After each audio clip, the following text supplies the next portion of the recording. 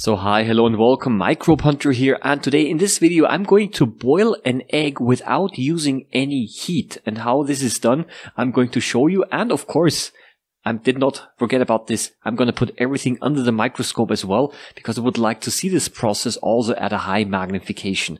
And what am I going to do today? Well, first of all, if you want to try this experiment also at home, the materials are very simple. All you need is a raw egg. Here I'm putting a small drop of the egg white on a microscope slide. It's a little bit viscous, so it's not quite so easy to do that. A cover glass goes on top of it. And now here is the secret to everything.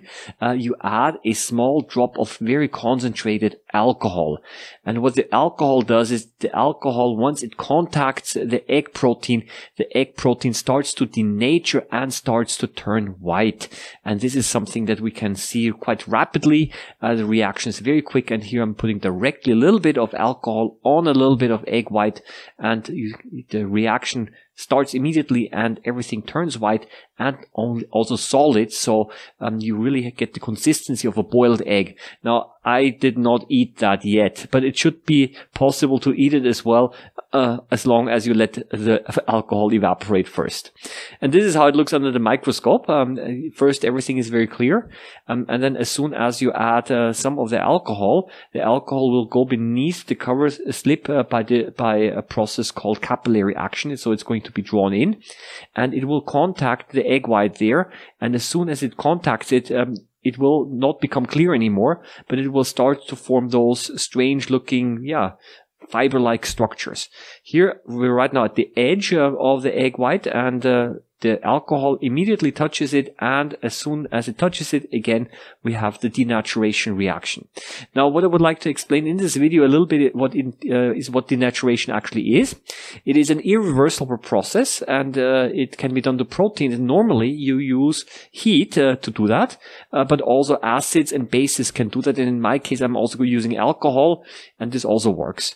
And during the denaturation process of a protein, the protein will irreversibly lose its function, but also it will also change its structure.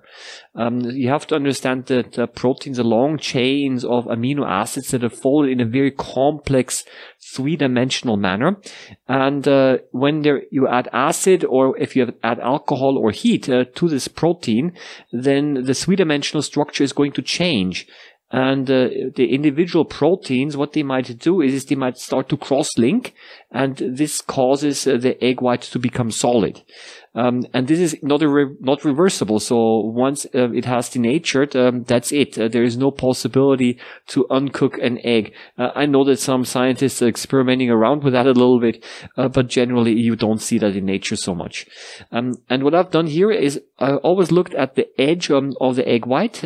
That's what this line, and then I added a little bit of alcohol, and this is the reason why we can see the reaction to start from there.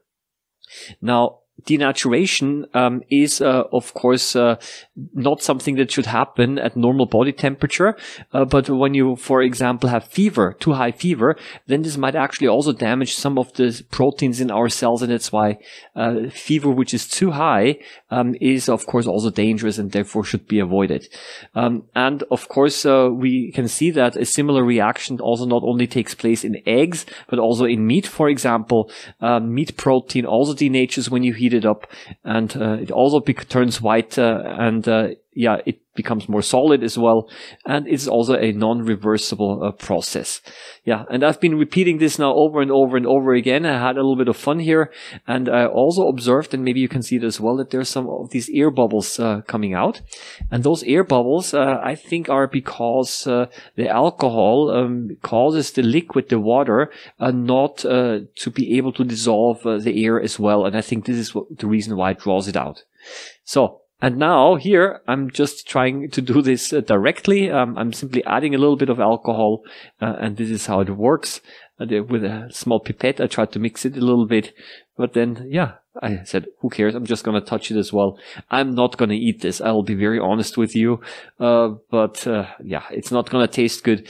And also, I think you have to be really careful that, especially when you are dealing with raw eggs, don't mess around with salmonella. Of course, the alcohol might kill a lot of them, but you can never be sure. I think that's enough for today. Happy microbe hunting as always, and see you around next time. Bye bye.